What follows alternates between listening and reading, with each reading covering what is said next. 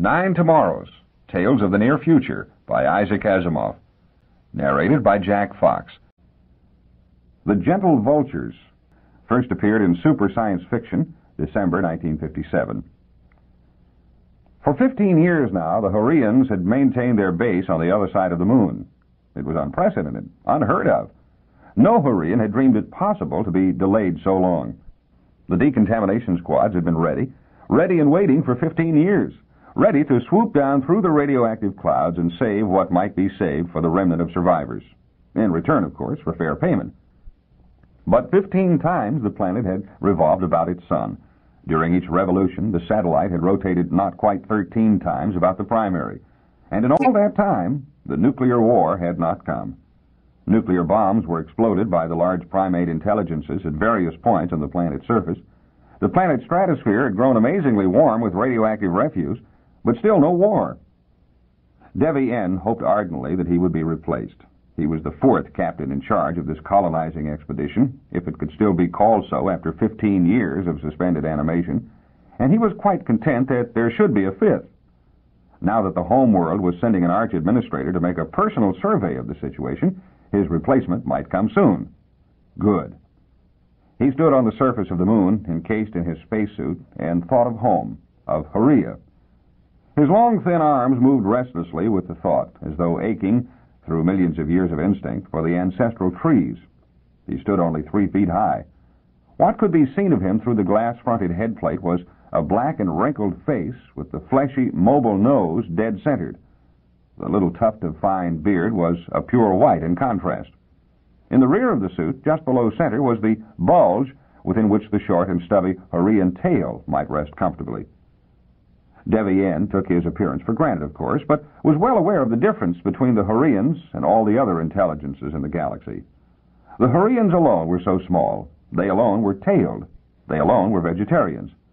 They alone had escaped the inevitable nuclear war that had ruined every other known intelligent species. He stood on the walled plain that extended for so many miles that the raised and circular rim, which on Huria would have been called a crater if it were smaller, was invisible beyond the horizon. Against the southern edge of the rim, where there was always some protection against the direct rays of the sun, a city had grown. It had begun as a temporary camp, of course, but with the years, women had been brought in and children had been born in it. Now there were schools and elaborate hydroponics establishments, large water reservoirs, all that went with a city on an airless world. It was ridiculous, all because one planet had nuclear weapons and would not fight a nuclear war. The arch-administrator, who would be arriving soon, would undoubtedly ask, almost at once, the same question that Devi N. had asked himself a wearisome number of times. Why had there not been a nuclear war? Devi N. watched the hulking mobs, preparing the ground now for the landing, smoothing out the unevennesses and laying down the ceramic bed designed to absorb the hyperatomic field thrusts with minimum discomfort to the passengers within the ship. Even in their spacesuits, the mobs seemed to exude power. But it was the power of muscle only.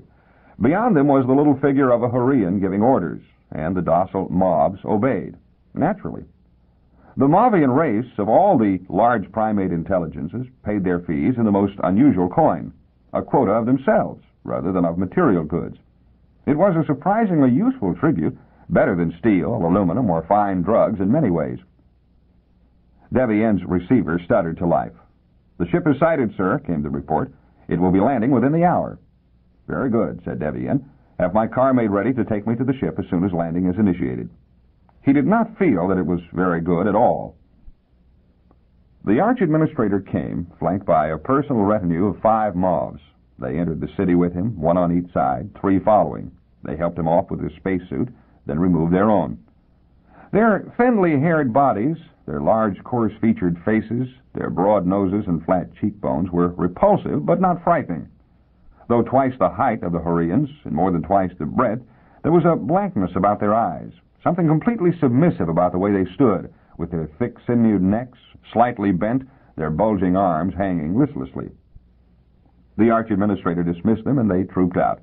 He did not really need their protection, of course, but his position required a retinue of 5, and that was that. No business was discussed during the meal or during the almost endless ritual of welcome. At a time that might have been more appropriate for sleeping, The arch-administrator passed small fingers through his tuft of beard and said, "How much longer must we wait for this planet, Captain?" He was visibly advancing in age. The hair on his upper arms was grizzled, and the tufts at the elbows were almost as white as his beard. "I cannot say, Your Height," said Devienne humbly. "They have not followed the path." "That is obvious. The point is, why have they not followed the path? It is clear to the Council that your reports promise more than they deliver. You talk of theories, but you give no details. Now we are tired of all this back on Hurria. If you know of anything you have not told us, now is the time to talk of it." "The matter, Your Height, is hard to prove. We have had no experience of spying on a people over such an extended period. Until recently, we weren't watching for the right things. Each year we kept expecting the nuclear war the year after, and it is only in my time as captain that we have taken to studying the people more intensively. It is at least one benefit of the long waiting time that we have learned some of their principal languages." "Indeed? Without even landing on their planet?" Devienne explained. "A number of radio messages were recorded by those of our ships that penetrated the planetary atmosphere on observation missions, particularly in the early years. I set our linguistics computers to work on them, and for the last year I've been attempting to make sense out of it all." The arch-administrator stared. His bearing was such that any outright exclamation of surprise would have been superfluous. "And have you learned anything of interest?" "I may have, Your Height, but what I have worked out is so strange, and the underpinning of actual evidence is so uncertain that I dared not speak of it officially in my reports." The arch-administrator understood. He said stiffly, "Would you object to explaining your views unofficially, to me?" "I would be glad to," said Devienne at once. "The inhabitants of this planet are, of course, large primate in nature, and they are competitive." The other blew out his breath in a kind of relief and passed his tongue quickly over his nose. "I had the queer notion," he muttered, "that they might not be competitive, and that might... But go on. "They are competitive," Devienne assured him, "much more so than one would expect on the average." "Then why doesn't everything else follow?" "Up to a point it does, Your Height. After the usual long incubation period, they began to mechanize, and after that, the usual large primate killings became truly destructive warfare.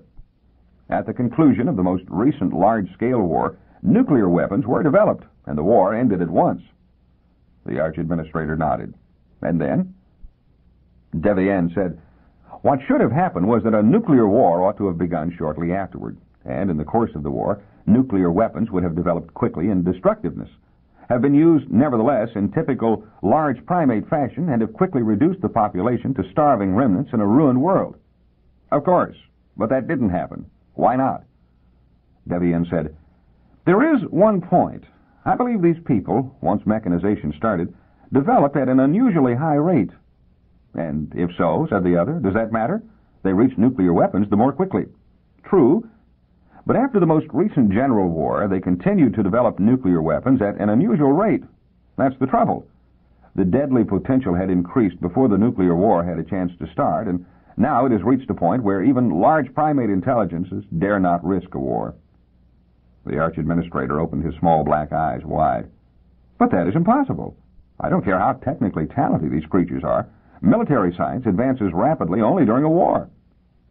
"Perhaps that is not true in the case of these particular creatures. But even if it were, it seems they are having a war. Not a real war, but a war." "Not a real war, but a war?" repeated the arch-administrator blankly. "What does that mean?" "I'm not sure."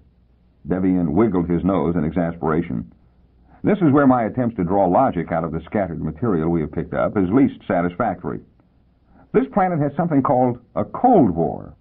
Whatever it is, it drives them furiously onward in research, and yet it does not involve complete nuclear destruction." The arch-administrator said, "Impossible." Devienne said, "There is the planet. Here we are. We have been waiting 15 years. The arch-administrator's long arms came up and crossed over his head and down again to the opposite shoulders. "Then there is only one thing to do. The Council has considered the possibility that the planet may have achieved a stalemate, a kind of uneasy peace that balances just short of a nuclear war. Something of the sort you describe, though no one suggested the actual reasons you advance. But it's something we can't allow." "No, Your Height?" "No." He seemed almost in pain. "The longer the stalemate continues, the greater the possibility that large primate individuals may discover the methods of interstellar travel. They will leak out into the galaxy in full competitive strength. You see? Then, the arch-administrator hunched his head deeper into his arms, as though not wishing to hear what he himself must say. His voice was a little muffled. If they are balanced precariously, we must push them a little, Captain. We must push them. Devienne's stomach churned, and he suddenly tasted his dinner once more in the back of his throat. Push them, Your Height? He didn't want to understand. But the arch-administrator put it bluntly. We must help them start their nuclear war. He looked as miserably sick as Devienne felt. He whispered, We must. Devienne could scarcely speak. He said in a whisper, But how could such a thing be done, Your Height? I don't know how. And do not look at me so. It is not my decision. It is the decision of the Council. Surely you understand what would happen to the galaxy if a large primate intelligence were to enter space in full strength without having been tamed by nuclear war. Devienne shuddered at the thought. All that competitiveness loosed on the galaxy. He persisted, though. But how does one start a nuclear war? How is it done? I don't know, I tell you, but there must be some way. Perhaps a message we might send, or a crucial rainstorm we might start by cloud seeding. We could manage a great deal with their weather conditions. How could that start a nuclear war? Said Devienne, unimpressed. Maybe it wouldn't. I mentioned such a thing only as a possible example.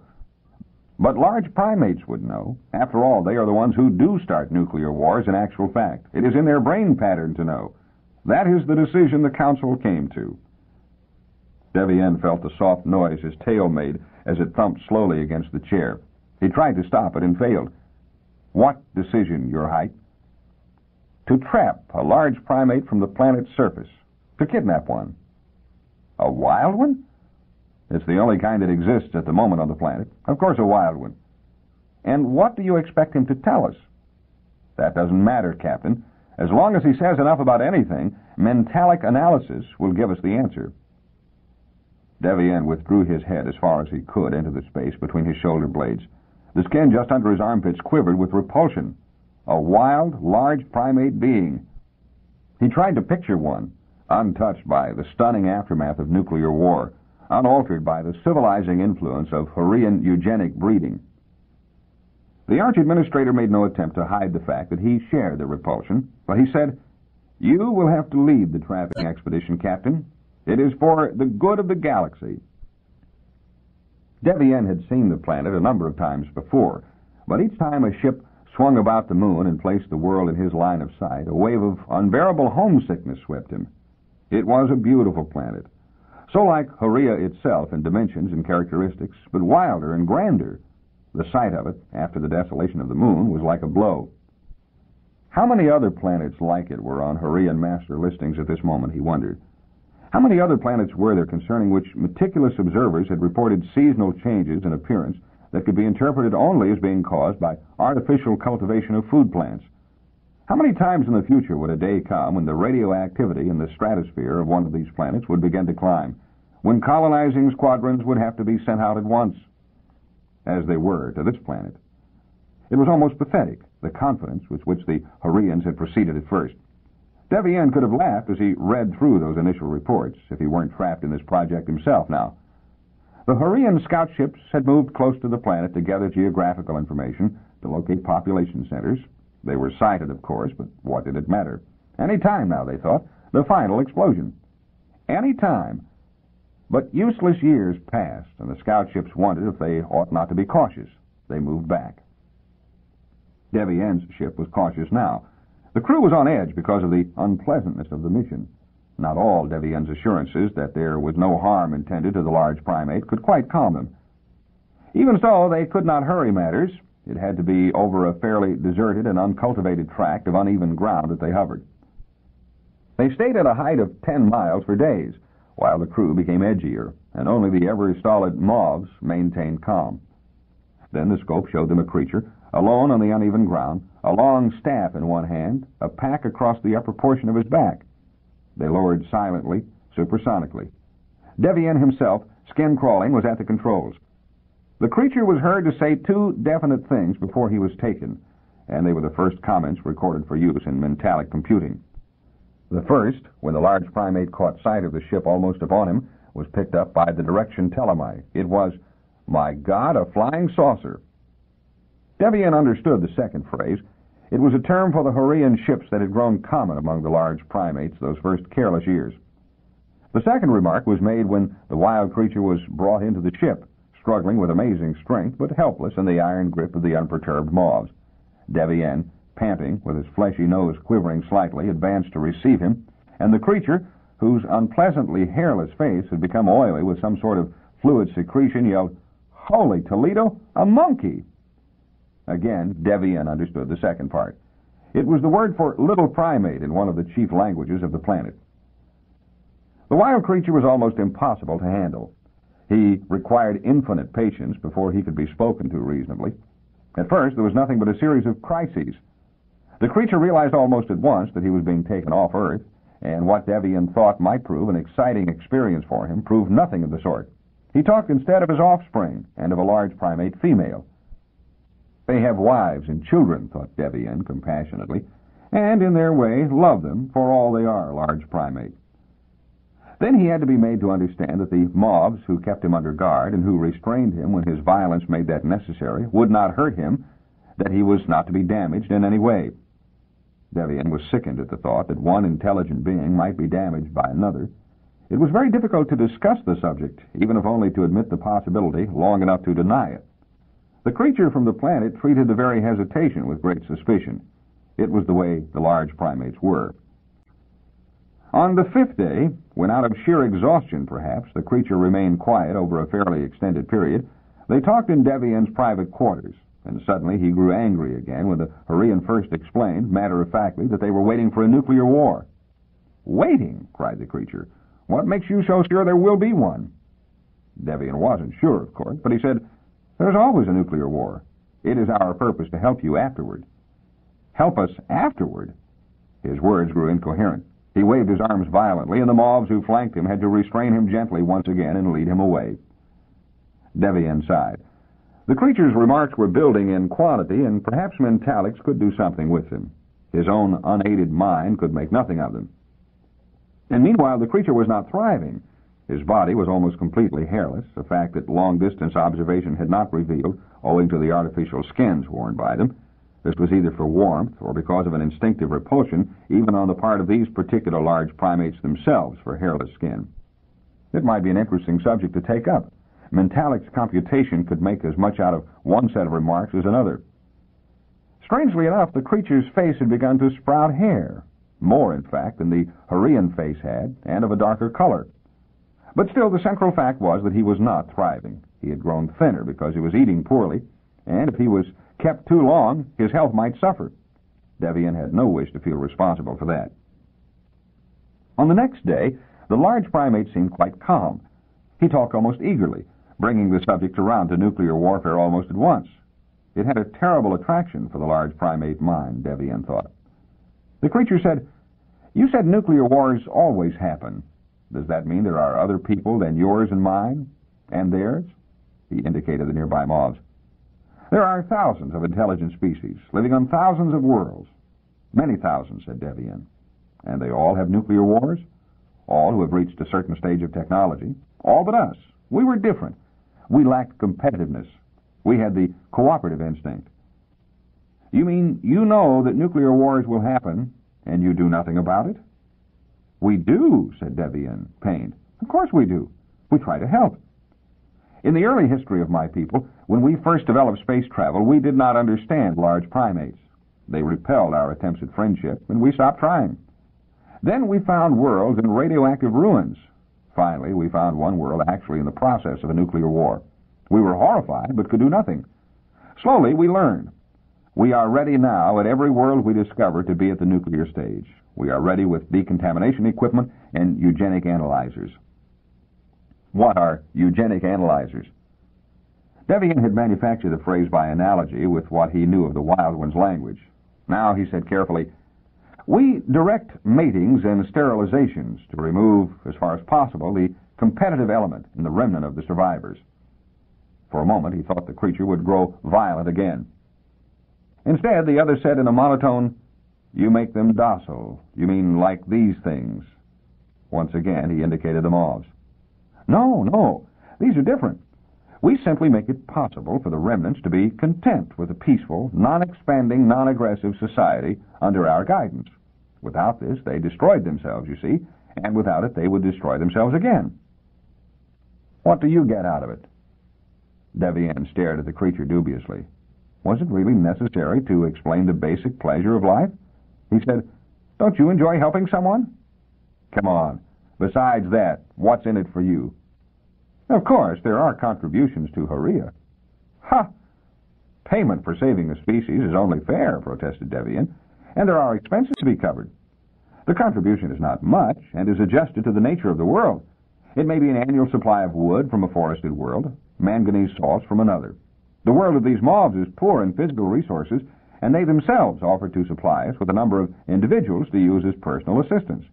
They are extremely powerful, even for large primates, and we treat them painlessly with anticerebral drugs. To make zombies out of them."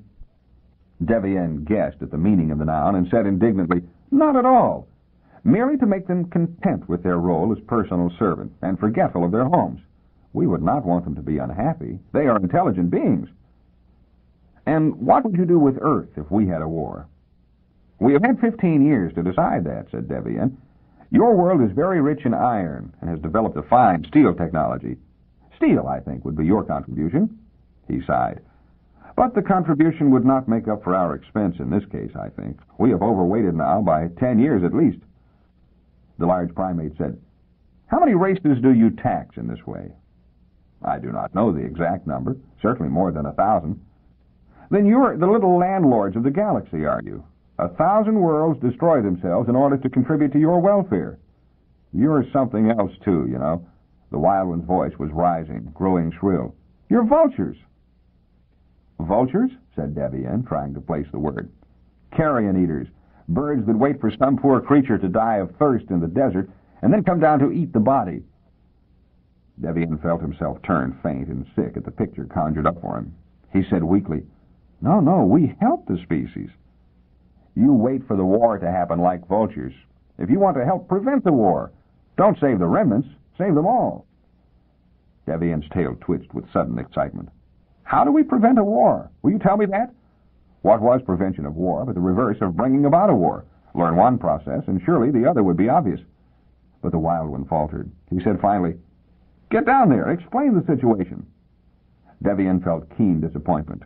That didn't help. "Besides," he said, "land among you? Quite impossible." His skin quivered in half a dozen places at the thought of mingling with the wild ones in their untamed billions. Perhaps the sick look on Devian's face was so pronounced and unmistakable that the wild one could recognize it for what it was even across the barrier of species. He tried to fling himself at the Hurrian and had to be caught virtually in midair by one of the moths, who held him immobile with an effortless constriction of the biceps. The wild one screamed, "No, just sit here and wait. Vulture! Vulture! Vulture!" It was days before Devian could bring himself to see the wild one again. He was almost brought to disrespect of the arch-administrator when the latter insisted that he lacked sufficient data for a complete analysis of the mental makeup of these wild ones. Devian said boldly, "Surely there's enough to give some solution to our question." The arch-administrator's nose quivered, and his pink tongue passed over it meditatively. "A solution of a kind, perhaps. I can't trust this solution. We are facing a very unusual species. We know that already. We can't afford to make mistakes.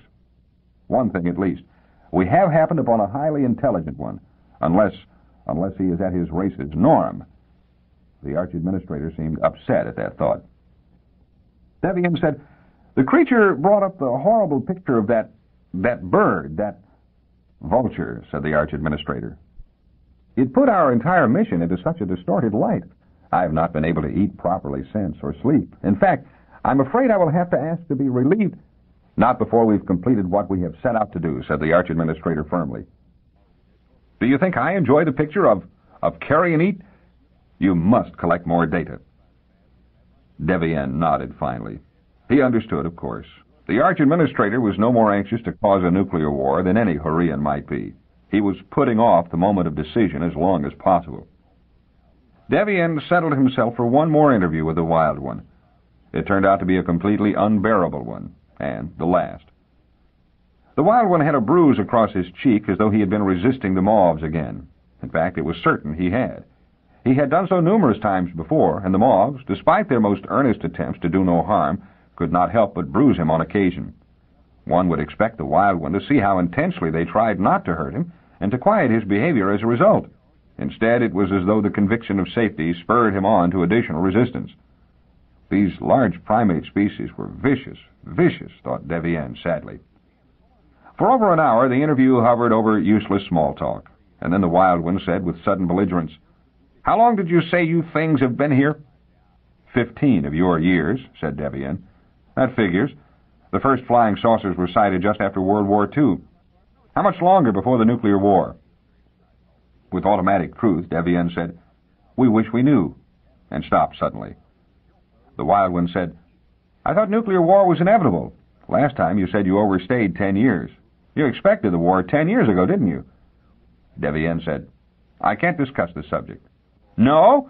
The Wild One was screaming. "What are you going to do about it? How long will you wait? Why not nudge it a little? Don't just wait, Vulture. Start one." Devian jumped to his feet. "What are you saying?" "Why else are you waiting, you dirty—" He choked on a completely incomprehensible expletive, then continued breathlessly. "Isn't that what vultures do when some poor, miserable animal, or man maybe, is taking too long to die? They can't wait. They come swirling down and peck out his eyes. They wait till he's helpless and just hurry him along the last step."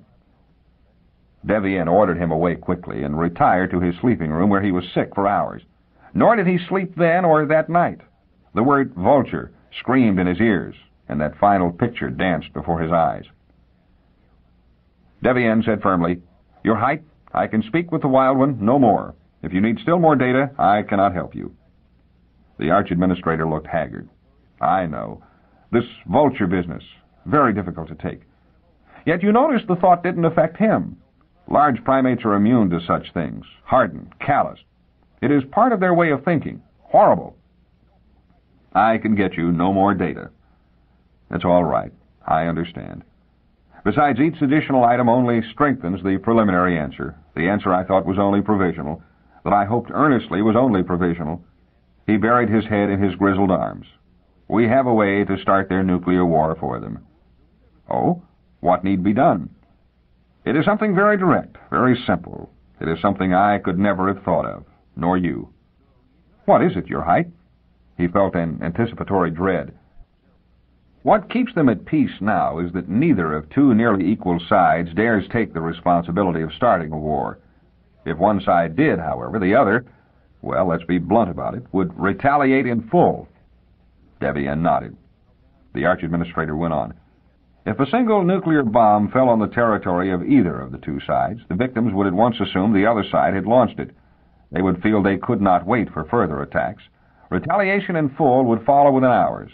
The other side would retaliate in its turn. Within weeks, it would be over." "But how do we make one of them drop that first bomb?" "We don't, Captain. That is the point. We drop the first bomb ourselves." "What?" Devian swayed. "That is it. Compute a large primate's mind, and that answer thrusts itself at you." "But how can we?" "We assemble a bomb. That is easy enough. We send it down by ship and drop it over some inhabited locality." "Inhabited?" The Arch-Administrator looked away and said uneasily, "The effect is lost otherwise." "I see," said Devian. He was picturing vultures. He couldn't help it. He visualized them as large-scaled bird, like the small harmless flying creatures on Hurria, but immensely large, with rubber-skinned wings and long razor bills circling down, pecking at dying eyes. His hands covered his eyes. He said shakily, "Who will pilot the ship? Who will launch the bomb?" The Arch-Administrator's voice was no stronger than Devian's. "I don't know." "I won't," said Devian. "I can't. There is no Hurrian who can, at any price." The Arch-Administrator rocked back and forth miserably. "Perhaps the mobs could be given orders." "Who would give them such orders?" The Arch-Administrator sighed heavily. "I will call the Council. They may have all the data. Perhaps they will suggest something." So, after a little over 15 years, the Hurrians were dismantling their base on the other side of the moon. Nothing had been accomplished. The large primates of the planet had not had their nuclear war. They might never have. And despite all the future horror that might bring, Devienne was in an agony of happiness. There was no point in thinking of the future. For the present, he was getting away from this most horrible of horrible worlds. He watched the moon fall away and shrink to a spot of light along with the planet and the sun of the system itself, till the whole thing was lost among the constellations.